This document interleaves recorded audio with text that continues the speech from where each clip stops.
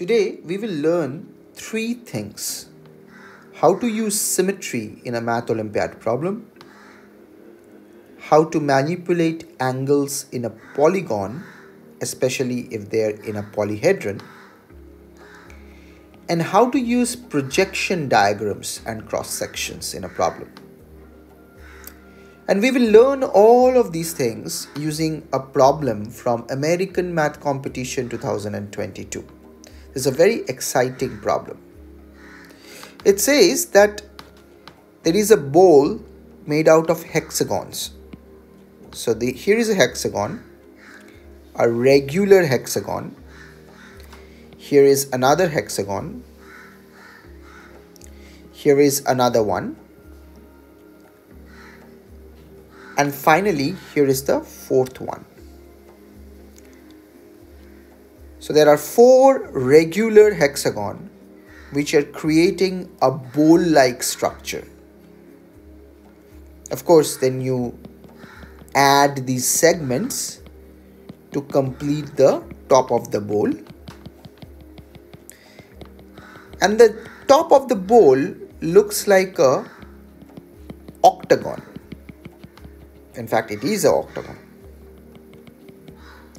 We want to find out the area of this top bowl, the area. So one thing I must mention, the word regular. Some students make a lot of mistakes. They have a confusion about this word. What is a regular hexagon? Regular means the angles are same, all angles are same. In the case of hexagon, they are 120 degree. Each of these angles are 120 degree. So you can calculate that using angle formula for a polygon. And all sides are equal. In this particular picture, the sides are all 1 centimeter. The problem says that. So both of these conditions, angles equal and sides equal, both of these conditions must be satisfied. For example, if you have a rhombus, rhombus is not a regular polygon. Its sides are all equal, but the angles are not.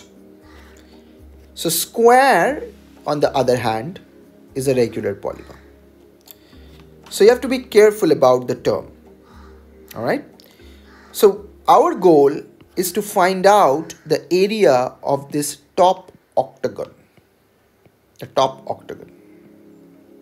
How are we going to do that? I'll comment briefly that the solutions which are available in the internet, so far I have seen, they are a little bit incomplete. So as students and teachers, we must be extremely careful when we are using solutions from internet. And we should always think about them ourselves. And I'll tell you why I think them incomplete. And you can also give me your comments in the comment section. So this video is created at chinta.com. Since 2010, Chinta has trained thousands of students from India, United States, United Kingdom for mathematical Olympiads, ISI-CMI entrances, and other contests. You can check the link in the description for more information. Let's start solving the problem. It's a very beautiful one.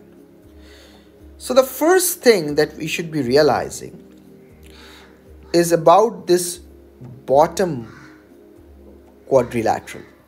So my claim is that it is a square. It is a square. And we will be using the notion of symmetry to show that it's a square. So first of all, realize that all of these sides are equal because they are sides of the hexagons. This particular side is the side of this hexagon.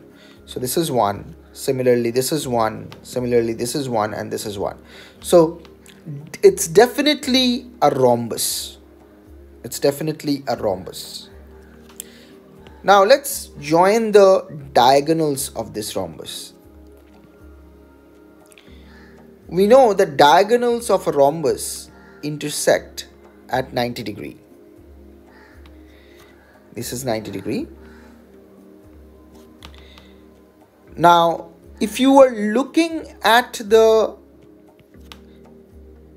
bowl from this direction, whatever you will see,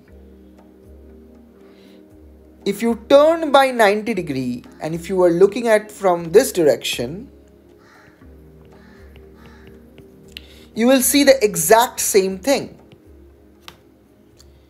Notice very carefully what I'm saying. If you are looking from this direction, whatever you see, by symmetry, if you are looking from this direction, you will see the exact same thing. So if the viewer turns by 90 degree, if the viewer turns by 90 degree, object remains same. Object remains same. Right? So instead of turning the viewer, what if you turn the object by 90 degree? The viewer turning by 90 degree is same as the object turning by 90 degree in the opposite direction. What I'm trying to say here is that this particular object has a 90 degree rotational symmetry. A 90 degree rotational symmetry.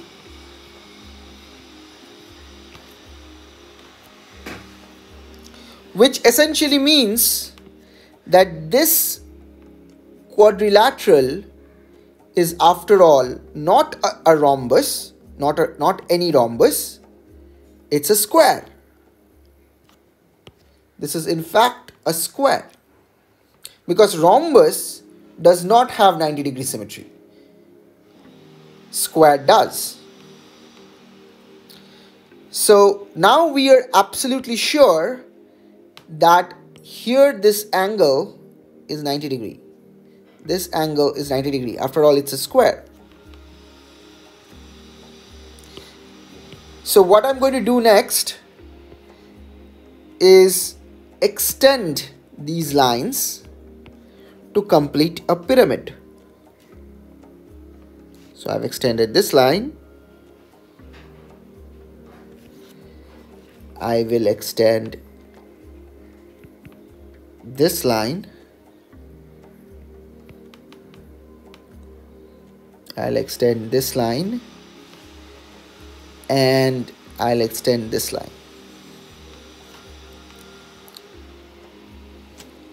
All of these lines will meet at the axis of symmetry. Otherwise, the object wouldn't be symmetrical. So using symmetry, we can also say about concurrency of lines. See how beautiful that is. So here we have the axis of symmetry, and all the lines, all of these lines must meet at the axis of symmetry. Otherwise, the object won't be symmetrical about that line. Okay. So what we have here is a pyramid. We have a pyramid with a square base. A pyramid with a square base. So now, if we extend the pyramid sort of infinitely in all directions, the cross section will always be square. Will be square. So let's do that. Let's extend the pyramid in the other direction. So here we go. Here we go.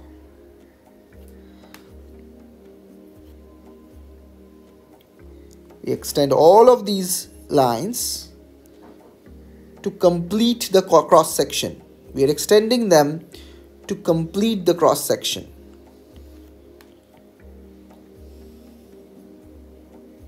Okay? To complete the cross section.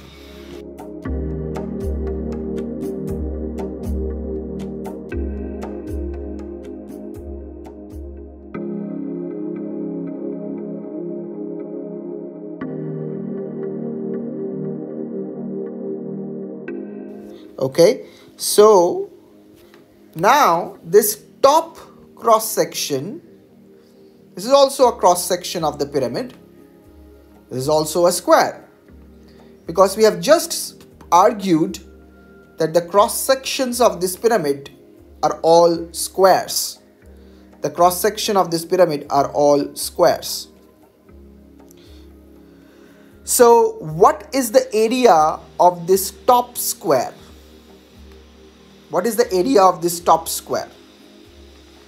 Well, first of all, notice that this is 120 degree and this is 120 degree because it's a regular hexagon, which means that this must be 60 degree and this must be 60 degree.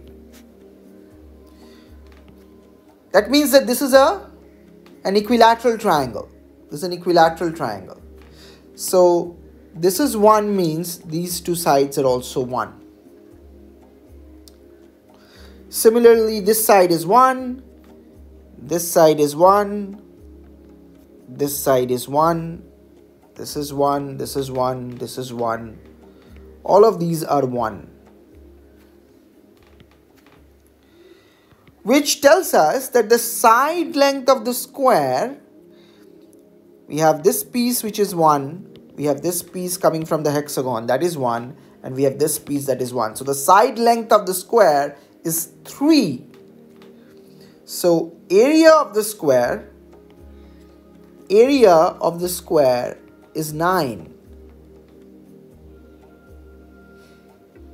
In some of the solutions available in the internet, they claim that these two sides are 90 degree without giving the argument for symmetry.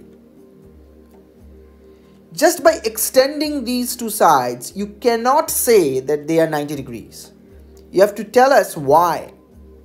You have to talk about the 90 degree rotational symmetry only then, and you have to talk about the square cross section only then you can argue that these are 90 degrees. Or you have to give some form of argument why these are 90 degrees. If you extend the sides of the hexagon like this, when they meet, why this angle is 90 degrees. You have to tell that.